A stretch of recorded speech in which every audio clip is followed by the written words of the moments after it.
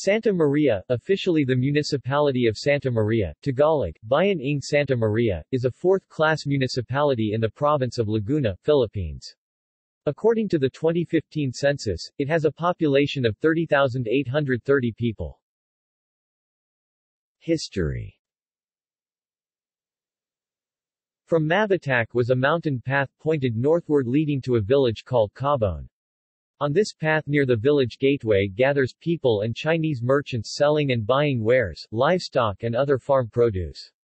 Adas sell their herbs, medicinal rootstocks, and wild honey. Women from Mabitac trade chickens with clay pots, pandan mats, and sabutan hats. It was a marketplace. Cabon came from the Tagalog word, kabuuan, which means bamboo thicket. Buho, is a genus of bamboo, which grows abundantly in the village. Cabon is a miracle of nature. Rare orchids and wild flowers decorated its forests. Its falls called Ambon, located in one corner of the village, looks like a stair of giant rocks going up to heaven. Its Nilabugan River was rich in exquisite white rocks and stones, and its crystal-clear water seems to drift to nowhere. This village used to be a part of the province of Morong. Padre Antonio de la Llave was the first parish priest of Cabon. Residents believe that he was the one responsible for making the village a town and in renaming it into San Miguel de Cabon in 1602. A legend tells the story of how San Miguel de Cabon became Santa Maria. The story says that a couple going home from the marketplace after trading their vegetable harvest with their basic needs, found lying on the ground an image of the Blessed Virgin. At first, they thought it was a porcelain piece dropped by a Chinese merchant. Porcelain was a very expensive commodity during the period as it is today. After careful examination, they recognized the image as that of the Virgin Mary. The couple made an altar in their house and enthroned the image there. The next morning the couple was astonished. The image was gone. They looked for the image all over, until they decided to look at the place where they found it. They saw a group of women, poking with a long stick something on the ground that looked like a piece of ivory. It was the image of the Virgin. It was back at the very spot where they found it. In 1613, Padre Geronimo Vázquez built the first church on the spot where the couple found the image of the Virgin. Thus, San Miguel de Cabuoan became Santa Maria de los Angeles, in short, Sta. Maria. The Chinese uprising in 1639 destroyed the church. Parishioners rebuilt it in 1669, before the earthquake of 1880 leveled it again to the ground. Padre Leopoldo Arellano raised it once more in 1891. The facade of the church is still surviving and is now known as the Nuestra Señora de los Angeles Parish Church. The church was again partly destroyed during the earthquake of August 20, 1937, but was not reconstructed until after the liberation in 1945.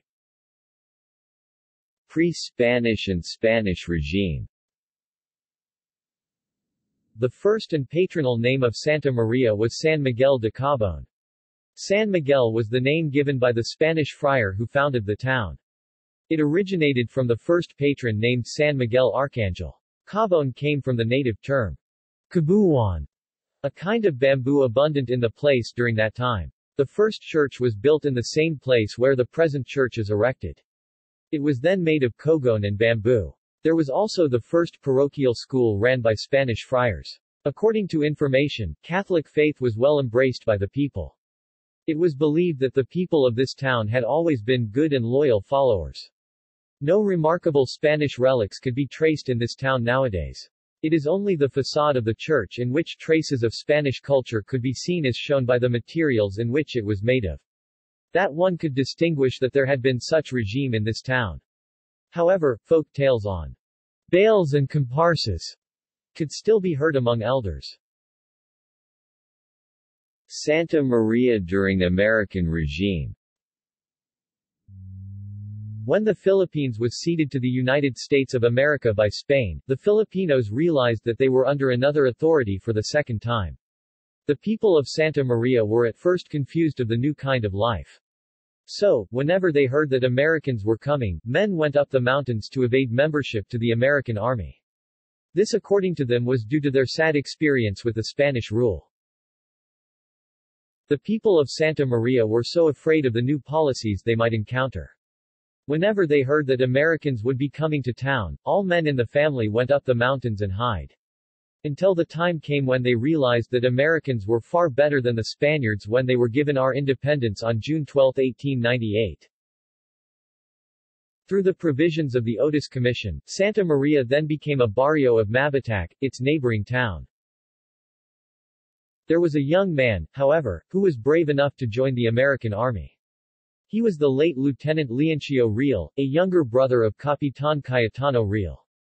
He belonged to the National Guard, a title given to the Army then. He was with the Army from 1908 to 1910. When he returned to Santa Maria, the people urged him not to be a constable anymore. So, he became the president of the town. In the year 1903, through the Governor-General's proclamation, Santa Maria was declared a separate municipality. The United States Congress passed a law which granted the Philippine government the right to give the public lands to persons who wanted to cultivate them. This will become the policy of attraction of the late municipal president Leoncio Real. Large tracts of public land were opened for agricultural purposes. This caused the influx of settlers from the neighboring towns and provinces. Then, the development of agriculture as well as the establishment of the different barrios began. People were encouraged to apply for homestead. More lands were given to the landless. The U.S. Congress helped much in the agricultural development of the country soon after peace was declared. Many farms were abandoned and locusts destroyed the crops planted in the place. The U.S. government aided the people through importing rice to the countries. Work animals also brought in to improve the animal resources in the country. The Bureau of Agriculture was established. The farmers were taught better farming methods and control of plant pest and diseases. Road and transportation were improved. The different means of communications such as radio telegraph and postal services were introduced and modernized. The town of Santa Maria was benefited by these changes. Jazz and rumba music took the Philippine air. Santa Maria during the Japanese regime. Guerrilla warfare was carried on different places in the barrios and mountains. There were also attacks made at the Poblacion where there were Japanese garrisons. The guerrilla units who helped the natives of Santa Maria were Markings Filipino-American ROTC hunters and BJ units. Their aim was to fight for freedom against the Japanese forces. The people in this town helped these units in terms of food, clothing and cash. There were great incidents that took place in this town during the regime. The guerrilla troop with the leadership of Martin Bautista, a native of this town, invaded the Japanese headquarters which was located at the oldest school building. Some civilians were badly hurt. Several houses near the school building were destroyed. Another unforgettable incident that happened in 1942 was when Captain Nakamura, a high-ranking official of the Japanese Imperial Army, was killed. He and his men encountered the guerrillas at Barrio Cayacat. After his death, the natives of Santa Maria witnessed the ceremonial burning of his dead body. The people believed that the ash will be sent to his family. Another Japanese official who was killed was Captain Sakai. He was killed outside the town of Santa Maria by Colonel Pabeling, a native of Antipolo, Rizal. One system made by the sponsored Republic of Japan to counteract guerrilla was the zone system, where all male inhabitants suspected of being a guerrilla were kept in the church without food, little water and tortured or massacred.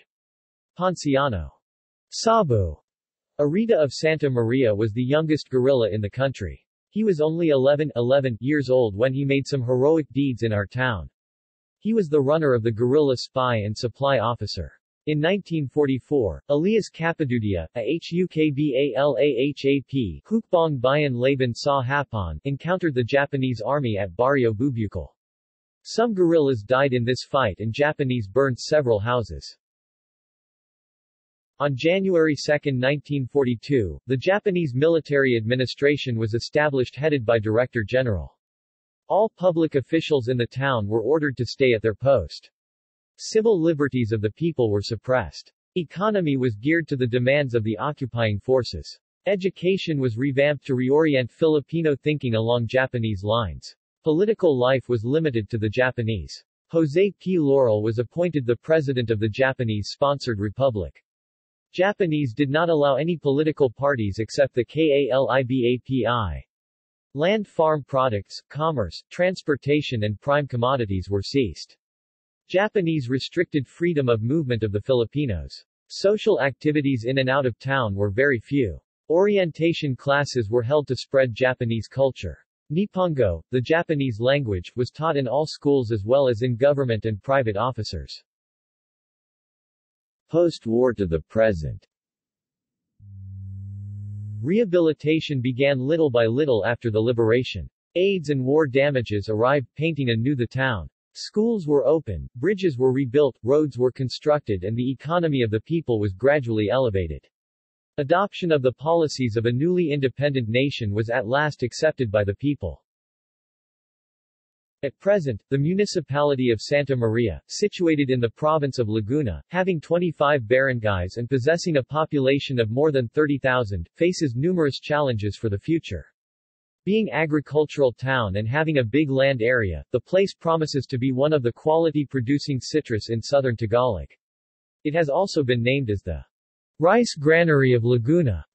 Endowed with agricultural lands, the place calls for knowledgeable agriculturist, soil technologist and the like to help develop and improve more of its undeveloped areas. At present, there is also a need for more doctors, lawyers and other kinds of professionals who are really native of the town to really look for the welfare of the people. There is a lack of these careers at present that the town folks still go to other places whenever the need arises. This is one of the great challenges that the people looks forward to. Geography. Santa Maria is the northernmost town in Laguna. Bounded by the provinces of Rizal and Quezon from the western portion up to the northern tip down northeastern part, the town has a mountainous terrain. With the MARILAQUE sub-regional plan, Manila-Rizal-Laguna-Quezon, the municipality functions as link between the highly industrialized capital and the marine life-rich Quezon province. A 43-kilometer road network, the Marcos Highway, physically connects to the IDE site for the international port. Silangan Railway Express 2000 MARILAQUE Railway is another infrastructure project proposed for implementation under the PPP scheme. Barangays. Santa Maria is politically subdivided into 25 barangays. Among these barangays, 6 are classified as highland, upland barangays, 12 are inland barangays, while the remaining 7 are situated in the lowland, Poblacion area. Demographics. In the 2015 census, the population of Santa Maria, Laguna, was 30,830 people, with a density of 280 inhabitants per square kilometer or 730 inhabitants per square mile. Local government. Elected officials 2016 elections. Mayor, Adi. Antonio M. Carolino. Vice Mayor, Virginia P. Tuazon. Councilors. Christened Jason A. Cuento. Alejandro Auja. Adi. Norlito Briones. Eduardo Montals. Honorio Landicho. Mario G. Palakpic Jr. Edgardo Penacate. Anselmo Cordova. Educational institutions. References. External links. Official website of Laguna Government. UNESCAP.org. Philippine Standard Geographic Code. Philippine Census Information. Local Governance Performance Management System.